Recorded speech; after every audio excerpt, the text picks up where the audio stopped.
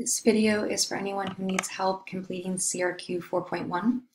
So you can watch this video, pause, and work alongside of me so that you can get this assignment done. The directions say, read Friar Lawrence's soliloquy from Romeo and Juliet, Act 2, Scene 3. Then write a 5 to 7 sentence paragraph where you answer the question below. Explain the central message of Friar Lawrence's soliloquy and why Shakespeare would include this in his play. So you have two questions here. First, explain the central message, and two, explain why Shakespeare would use this. Two important terms we need to know in case we forget.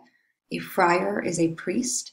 So Friar Lawrence, remember, is the character who mentors and who marries Romeo and Juliet. And then a soliloquy is a speech delivered by one character when no one else can hear. It gives us insight into their thoughts, their feelings, insight into the character that we wouldn't get otherwise. So let's read the soliloquy and see if we can find anything about the central message or maybe why Shakespeare would include this. So Friar Lawrence says, "The smiling morning is replacing the frowning night. Darkness is stumbling out of the sun's path like a drunk man. Now, before the sun comes up and burns away the dew, I have to fill this basket of mine with poisonous weeds and medical flowers." So really, so far, he's just setting the scene. It's the morning time, the day is just breaking, and it's his job to go out into the garden and start collecting some of the poisonous and medical flowers in his garden.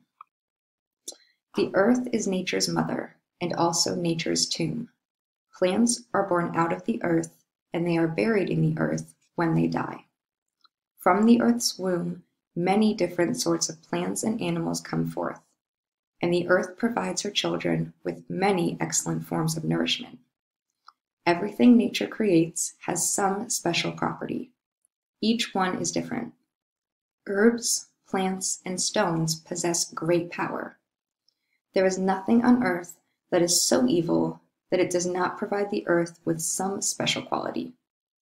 And there is nothing that does not turn bad if it's put to the wrong use and abused. Virtue turns to vice if it is misused.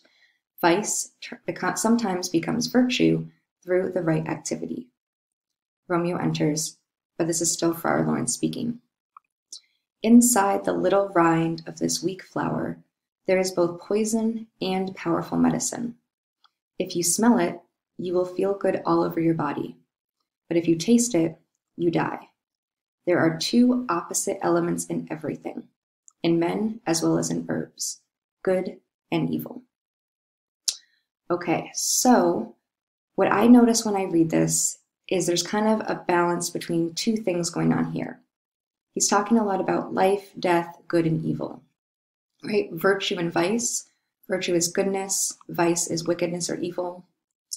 He talks about how the earth is our mother, our creator, gives life, but also our tomb. A tomb is where you bury bodies, has to do with death. This little flower can be both poisonous and medicine. Everything has opposite elements. Everything has the ability to be good and evil.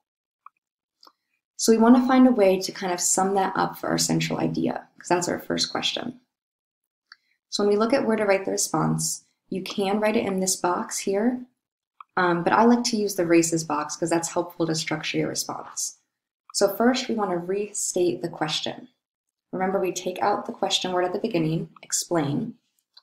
So I would write the central, I don't know why that's blue. There we go. The central message of Friar Lawrence soliloquy is, now we want to find a way to say this. Now, you don't have to word it the same way I'm going to, but I'm going to say something like, there is both good and bad, life and death, in all things. That's kind of what I think he's getting at. And now we want to answer the second question, why Shakespeare would include this in his play. So we take out the question word, and we say, and Shakespeare would include this in his play because And now I want to think about possible reasons. There are many reasons. One that we talked about in class, and I think is a strong explanation, is that he's hinting towards the end of the play, right? We already know from the prologue that Romeo and Juliet are going to die, and we know that their parents are going to end their fight because of their children's death. That's given to the audience at the very beginning of the play. So the ending of the play has both life and death. It has both good and bad. So I'm going to say because he is foreshadowing the end of the play. Okay, so I've answered both questions here. That's important. Now I can start to give evidence. Remember, you can use these phrases to get you started. So I can say as, instead of it, I will say as Friar Lawrence says in the text, comma, quotation marks. And then I want to pick a quote here that I think is going to really show us this. So there's many good quotes in here. I think one of the things I think is the most clear and to the point is this last sentence here, that there are two opposites in everything, including the ending of our play, good and evil. So I'm going to copy that one, Control C, bring it down here, Control V, and make sure after the period you do your second quotation marks. So you introduce, and then you paste. And I might even be more specific and say, says at the end of the soliloquy, just to give really specific details of where this evidence comes. Okay, now I need to explain how this evidence helps support both of my answers. So I can say, this evidence shows, right? Use these phrases over here. First, I just need to explain what the evidence means, right?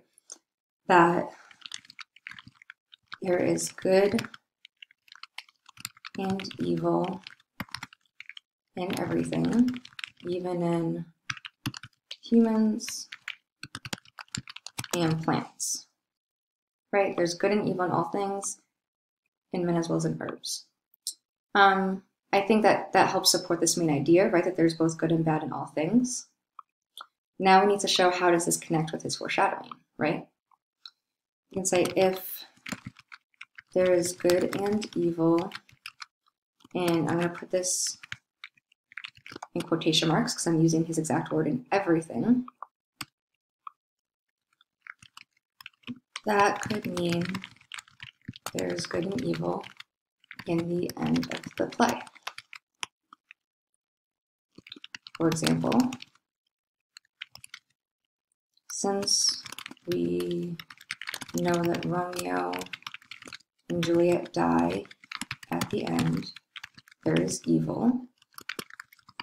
However,